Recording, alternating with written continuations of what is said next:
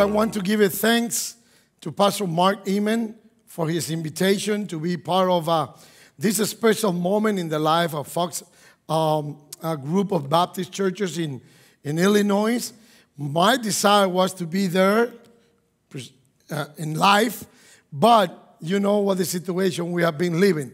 But I'm so glad that you won't miss this opportunity to be blessed not only with the Word of God, but also with the challenge that each of us, as a church planter or as a pastor, we face in our life. But before that, I need to say, who am I? I was born in 1961 in a very tiny island in Dominican Republic in the Caribbean. An island of 48,000 square kilometers. And we share our island with Haiti, just to give you as a reference. But God started moving in my life at the age of 8 years old. It was 1969, and God marked my life. I was watching in the black TV the landing of the Apollo 11. 3 guys, Armstrong, Collins, and Aldrin. And I was in Dominican Republic in that time. I saw those guys walking on the moon. For me, that day was a special moment. Because in my mind, at the little age of 8 years old, I was thinking how difficult could be for a man to leave planet Earth and land on the moon. But that day, I learned a lot of principles. I knew that God had incredible, talented men around the earth that can achieve many things. But 10 years later, God marked my life again. But now, I had 18 years old, 10 years later, 1979. And when I was alone in a beach of Dominican Republic, we are an island, so we got a lot of beaches. And I was sitting alone in a beach. My brother, who just recently received Christ, he put me a black Bible, and he wrote me a letter. And in that letter, he pointed me to several Bible verses to try to bring me close to God. And that day, God speared my heart, alone, with the sea in front and sand behind me. And I couldn't understand that day the gospel. When I returned back home, I asked him, when is the next meeting of the church? And he said, this Thursday. There's a special group that is coming from Liberty University. They will be singing in Spanish because our country is a Spanish-speaking country. And that's my first language, by the way. If you feel something in my accent, it's because English is my second language. Forgive me for that. But that day, that Thursday, when I went to see this group, again, God used some words that transformed my life. When the guys were singing, they were singing one song based on the C.T. Stott poem, Only One Life. And in my heart, I understand, at the age of 18, that I need a Savior. But not only that I only have one opportunity in life to serve the King. And in my journey, that has been 41 years ago of that decision, when I surrendered my life to Christ, I learned some principles that I wanted to share to you in just 30 minutes. I'm trying to do as best as I can.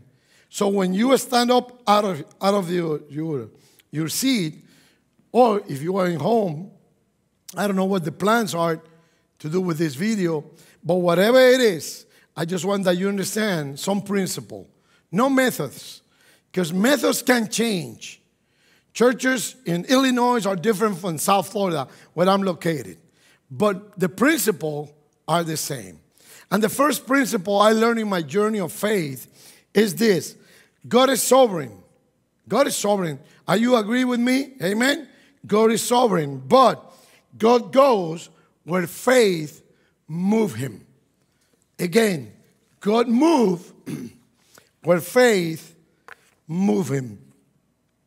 That brings me back to one special moment in my starting journey of faith. As soon as I received Christ at the age of 18, at the age of 20, 2 years later, I was still basically a teenager, young guy. My brother, who was 2 years older than me, he said that he got a calling to be a church planter. And I asked him, excellent, who will be the core group? And he answered me, you and me. Wow. Boom. You and me? That's a difficult task. It is. But he trusts God and I trust God. So we start and we knock the first door. Somebody answered, the lady answered with her daughter, and both received Christ. So we experienced an incredible growing of 100% from 2 to 4 people. But in that journey, as we started the church in that time, I remember one moment where we only have 2 ties.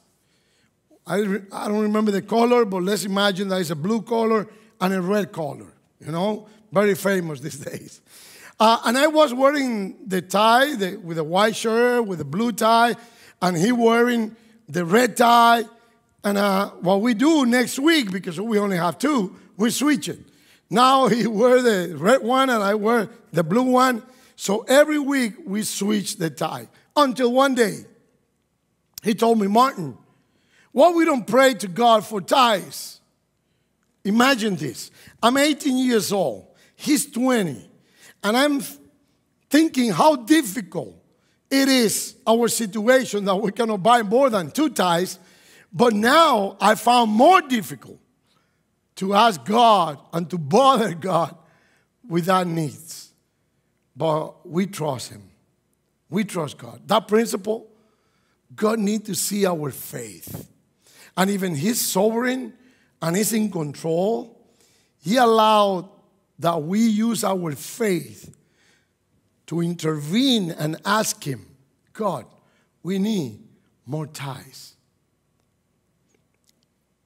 1 week later, my aunt, that she was married with my uncle, who is a doctor, who used to have a lot of ties and was not using no longer more, she came with a box with almost 48 different ties for me and my brother.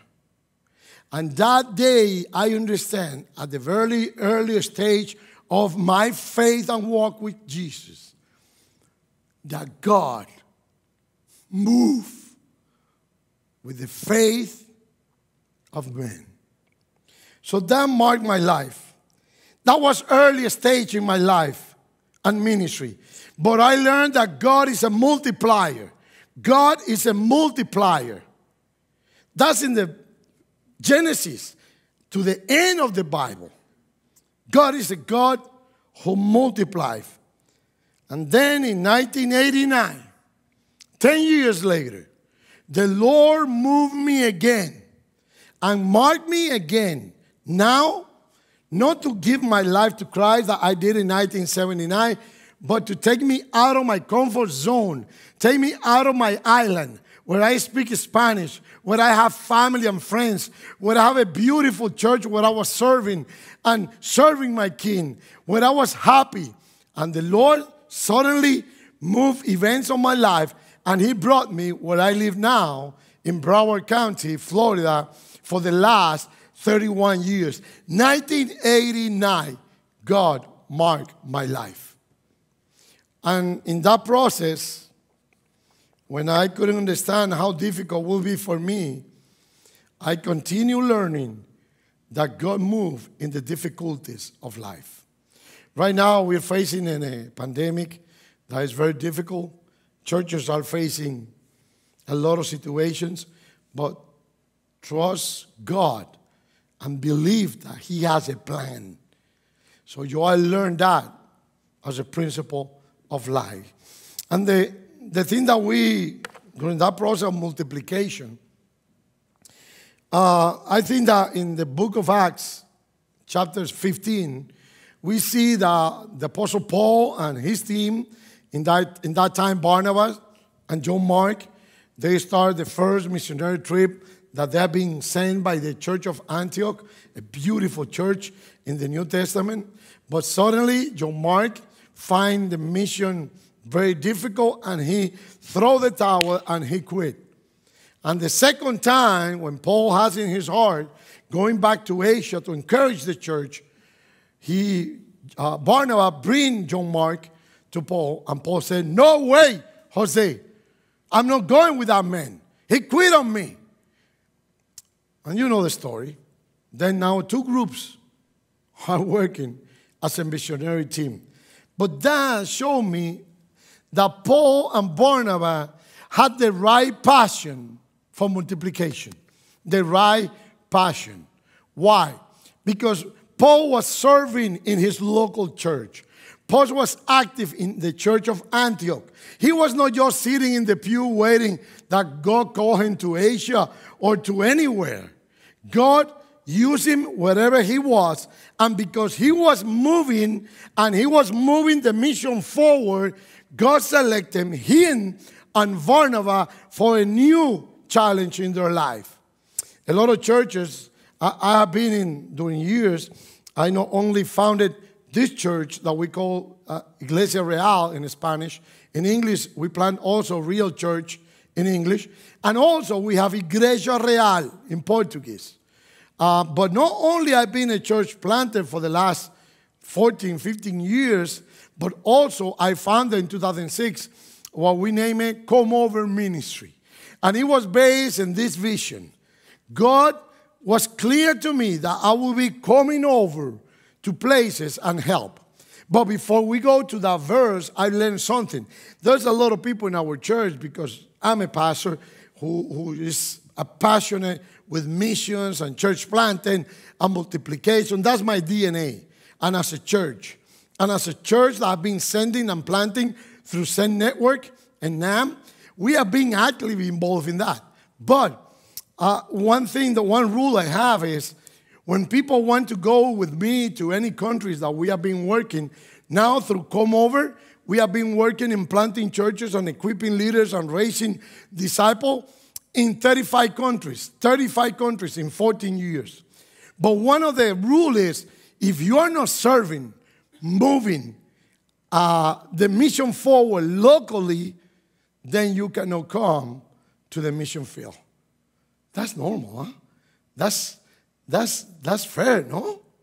In some way, to say if you're not doing locally, you cannot do it globally. So you need, honestly, the right passion. And Paul has it.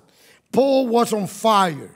So God called Paul because he was actively serving at the church of Antioch. And what was Paul doing in Antioch, in the church? He was doing what we call it the 3F. He was fishing, evangelism.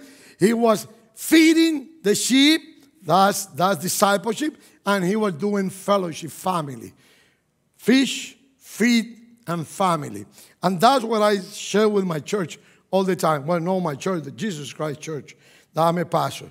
We need to have the right passion. The right passion. Same as Paul has it. 40 years walking with Jesus. 41, exactly. I've seen this journey that only the passionate people with the right passion for God have been used in an incredible way. But now we go to the second point, the third. The first, God move with the faith, move him. Second, you need to have the right passion. But third, you need to have the right team for multiplication. The right team. Mentioned again in the book of Acts, chapter 15, when Paul said, okay, John Mark is not going with me, immediately Barnabas said, okay, I go with him to Cyprus again. And then Paul formed another team, and in that team was Silas. And Silas was a Roman citizen. And now, this is very important. Hey guys, if you want to plant churches, if you want to be part of the multiplication in the United States, and that's incredible that in God's heart is the multiplication. In God's heart It's the making disciple process. And we get it wrong. We think, okay, I'm going to Chicago to plant a church. No, you don't go to Chicago to plant a church. You're going to Chicago to make disciples. As you make disciples, you raise leaders. As you raise leaders, then you plant churches. We got it wrong. We got it wrong.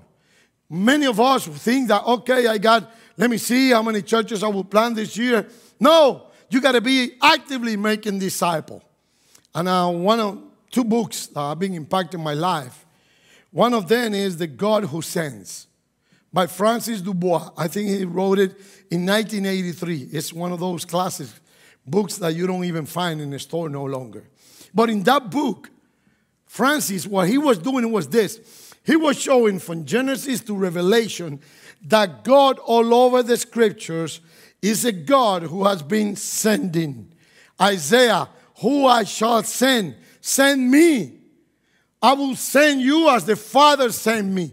So all the time, and then Jesus sent the 70s. All the time you see in action, the sending, not coming to church. Go out the world. Go and make disciples. That's the command. That's the challenge. That's the multiplication process. So that book made me to understand that God, my God, is a God that that He feels happy when we go out and we have been sent.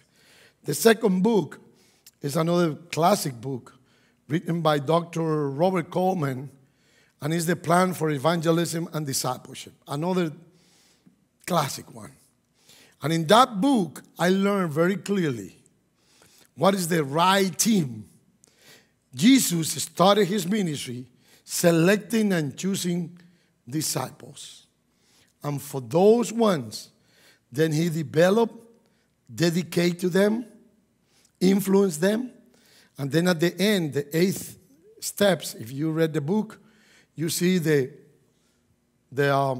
process of multiplication and reproduction. A lot of churches reproduce, maybe in another church, but not many churches multiply. So what is the difference with reproduction and multiplication? It's easy, it's simple. I was talking to the Harry Lewis, Vice President of Saint Network, North American Mission Board. And he called me, and in the conversation, he was sharing with me some data that I couldn't believe it. He said that we have in the Southern Baptist Convention, now probably the Great Commission Baptist, beautiful name if we choose that one. He shared with me that from the 47,000 churches, get ready, only 38 are multiplier churches. 38 from 47,000? What's wrong? I think we're having the right passion, and we are not getting the right team. So in my prayer is that our church that have been doing it, I'm one of those churches. By the way, 2 of our churches are multiplier, because our church, Iglesia Real, give birth to Real Church, and Real Church give birth to 2 churches. So, and the process continue. And we only have 7 years as Iglesia Real. 7 years. And so far, we have been planting or sending or being part of born of a church, 12 churches, 10 in the United States, and 1 in Ecuador, and 1 in the Iquitos, Peru, in the jungle and the Amazon jungle of Peru. So 12 churches in 7 years. And it's difficult? Yes, it is. Yes, it is. Because when you take people from your church, when you get at soul level, when we get to 10%, 300, we take 10%, and we have been sending them out. And we send leaders and kids and researchers. That's difficult. But that's God's plan. It's not just an exclusive place of worship. It's an inclusive for the kingdom. But we have a lot of heart for the denomination. One of the greatest denominations that we are part of We got a great heart for our name as a church, or our ministry. But what about the kingdom of God? How is your heart? I think this moment that you are having is a great moment to reflect about that. 4 principles, and I'm getting close almost to the end. You not only need the right team, because now Paul had the right team. Because in that moment, sometimes, guys, there's people that you have to let it go. Because you will not advance in the kingdom with those obstacles. But it's part of what God does. So we also need an incredible right moment or right place for multiplication. Not only the right team, not only the right passion, not only to know that God is sovereign, but He moves with our faith. And in difficult time, when you think that you don't have no way and no more than 2 ties, God show you that He's in control. God show you that His providence and His provision is faithful. But why? Why the right place? Why you need to be in the right place? In my church planting journey, and like I told you, we have been working in countries, planting churches, equipping leaders, raising disciples. Just in Cuba, in the last 6 years, in Cuba, we make a prayer request and a plan in Pinal del Rio to plan by the end of 2020, we call it Vision 2020, to plant 120 churches. And that was in 2015. Okay, by 2020, we have been planting 120 churches. You know how many we got? Last couple of weeks, I got the report, 121. God is faithful. God is in control. And we were in the right place. And in Venezuela, I can tell you, in India, in Nepal, in Spain, and other countries that God has been used through difficult times, people such incredible that have been trusting God, that have been with the right thing, having with the right passion, and they have been in the right place. Sometimes we have challenge as a pastor and as a church planter, thinking, okay, maybe God is not using me because I only got 40 people in our church for many years.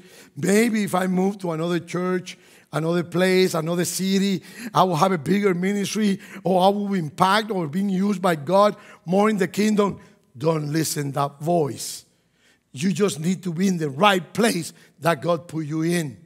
Trust me. For me, it took me a long time to understand why God moved me from my zone, from my country, to bring me back to a country that I don't know the language. I didn't have any documents. I didn't have any resources. I didn't know anybody. And God put me in this city, the city of Hollywood, in such a time as this. For the last 31 years living in this county, I love South Florida. I love Miami. I love West Palm Beach and Broward County. My county had 31 cities, and I love and pray for each one of those cities that one day our ministry that are spread all over Broward County now can one day have churches in the north, in the south, in the center, in the east, and in the west of our county. But I remember I've been an entrepreneur all my life, since I'm 9 years old. I got that ability given by God. I didn't create myself an entrepreneur. God made me like this. So I always was in business, and I got business in Dominican Republic. And then when I came over here, I started working in a Tony Roma's. Probably in Chicago, they have one. I don't know. South Florida, almost all the Tony Roma has been now going to the international field more than the local cities in the United States. And I remember one of my other biggest experiences. If I will have 2 hours, I will have the long time to explain my life, what God has been doing in all these years, but I only got 35 minutes. So I got to be wise how I use it. But this story is important. Because I remember that when I was in Tony Roma's, I finished owning the restaurant. honestly. I started cleaning it, and I finished in 10 years, 8 years working with Tony Romas. I finished owning. I was the owner with another partner. And I was growing. Imagine, I came 10 years before, and that was in 1999. 10 years later, from 1989 when I came. 10 years later, and I achieved the American dream, owning the restaurant. A restaurant that you need a cash flow of $3 million just to have a franchise. God did it. And I was the owner. I started growing and managing the restaurant. I love it, what I was doing. I was 42 years old, and then at the age of 42, the Lord told me, leave the restaurant, put in the altar, and come over and serve for me. Plant a church. Boom. Do you think that was a difficult decision? For sure it was. Let me tell you why. One of the biggest reasons. In that time, I was making, that was in 1999. In 2004 was when God called me, 4 or 5 years later. When I was growing, achieving the American dream of any Latino person or people who come and come to this country and get part of this country as their own. And in that moment, I was making around $90,000 a year. I left the restaurant business to my partners, and then I didn't receive a penny. And then, listen this, I started church with around 18 people. How much was the budget, the first budget? $48,000 a year. How much the pastor, Martin, the new church planter, will make? $19,000 a year. Now, I don't recommend this. Why? This is crazy. To go from $90,000 a year to 19, but I was sure that I was doing the right thing for the kingdom. And I was in the right place where God put me in. But I need some help. I was not part of any Southern Baptist or any association that helped me financially or any church that would be my mother church. I was alone with only God. That's difficult. That's doing ministry in difficult time. But God did it. So Ben, I will start moving, and my brother, the first one that started the story with me, who planted the first church, he told me, Martin, because he was being in the United States now, and he told me, I got a guy in Orlando area. His name is Al Wise. Look at the photo. Look at the photo of Al Wise. And Al Wise was the president of the Walt Disney World. And he is an incredible Christian. In that time, he was very active in his church in Orlando or in Kissimmee. I don't remember very well. I think it was Kissimmee, the city. And he interviewed me because my brother wanted to raise support for me, like we do when we have a new church. But then suddenly, he asked me and he proposed me this. Listen this. He proposed me, Martin, how much is that you making? And I told him, okay, I see a lot of potential in you. I didn't have more than 18 people. And he said, I see a lot of potential in church planting in you. Why you don't move to Orlando area and I support you for 5 years until you grew up a good group that could be financially independent. I will pay you around $85,000 for the 5 years. And you don't need to raise support for nobody. But you got to move to Orlando. And I watch him. And then I pray to the Lord. And I say, Mr. Wise, I really appreciated your words and your offer.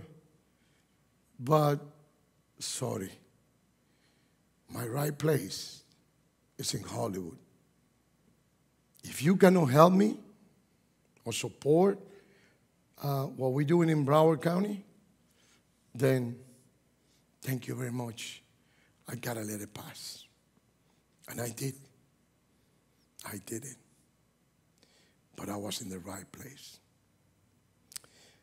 To conclude this moment with you guys, and I hope that some planters that are thinking about how difficult it is to start a ministry during COVID-19, or how difficult it is for many pastors, trust me, I have been financial issues, health issues, language issues, team issues, and all of those has been not enough to stop God's kingdom, to move the mission forward. The last thing that I want to share with you is that not only you need to know that God is sovereign, but He moved with faith, moved Him, and He can be a multiplier in your life and ministry. That you need to be with the right passion for God. That you need the right team, and you need to be in the right place. For last, you need to do it in the right time for multiplication.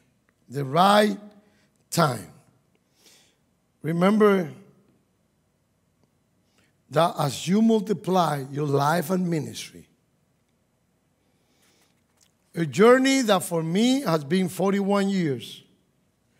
God has allowed me, like in the book of Esther, chapter 4, verse 14, when Mordecai was in front of Esther, and he told you, listen, Esther, God wants to use you. And you can do it, or you can have a lot of excuses why do not do it. But let me tell you, you will perish, you and your family. But who knows if God has you in the kingdom for such a time as this.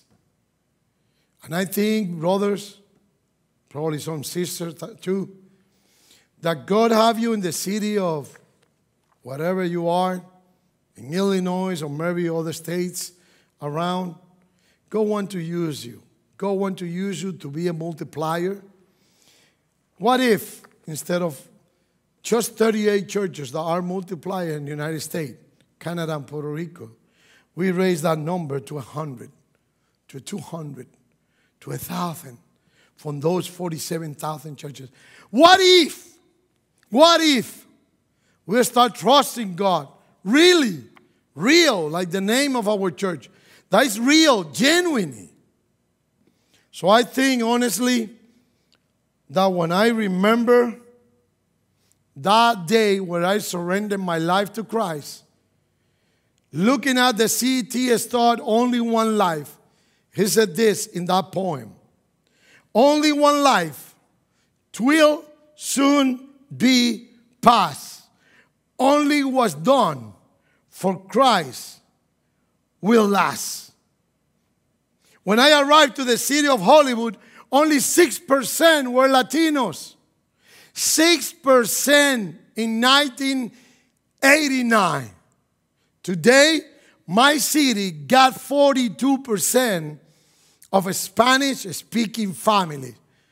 And I'm not adding the 30% of Russians. I'm not adding the Brazilian, the Portuguese. I'm not adding the Haitian. Our South Florida is very mixed, like Chicago, like other cities in Illinois. Maybe a lot of them are just waiting that you be the instrument to be the multiplier churches. It will be difficulties, yes. It will be, oh, we need this, we need that.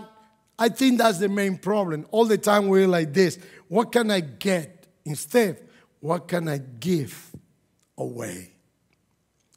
We are a family here. We are a Saint Network. And we help each other.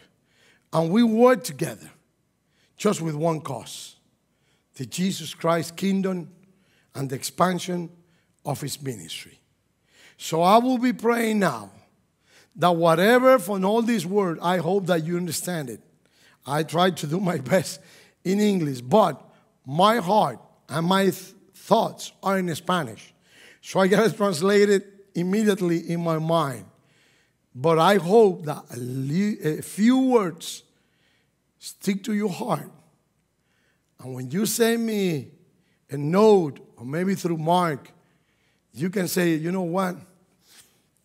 I want to trust God. I want to have the right team. I want to have the right passion. I want to have the right place. And I want to have the right time. What if Martin Vargas will be thinking the day I was without wives? Well, you know, I'm just 3 hours away from Orlando, and I can make and give some safety to my family financially. It's not the same making 19,000 that to make 85,000. I could have all the excuse of the world. But you know what I will miss? I will be missing that in the last 14, 15 years, God has allowed our church to multiply and be influenced. I'm church planter and father, mother, and grandmother of around 12 churches, like I mentioned, and around the world in 35 countries. My dream that when I pass away, I told my family, my son is a pastor, he's a church planter as well, incredible, talented. I tell them, listen, I would love to have one flag of every country that I was part of the multiplication process. My dream, to have 40 flags. So far, we got 35. So I don't know how long and how many years we got left, but on the day of my funeral, I just want to let you know that my heart is for the kingdom. God bless you, and let's pray. Dear Heavenly Father, I don't know anybody, not even Mark Eman. I don't know him. But you coordinated this moment in such a time as this. So I could be able maybe not to travel and be in person, knowing and hugging and introducing to other pastors and church planters and potential church planters. But you allow that still I could send this message via virtually. And I hope, and it's my prayer, that maybe you have 1 or 2 or 3 pastors, or maybe all of them, could be impacted with some way that you can use it in 2020-21 better than ever. I ask this in Jesus Christ's name. God bless you. I send a hello from the most beautiful state, the Sunshine State, Florida. Bye-bye.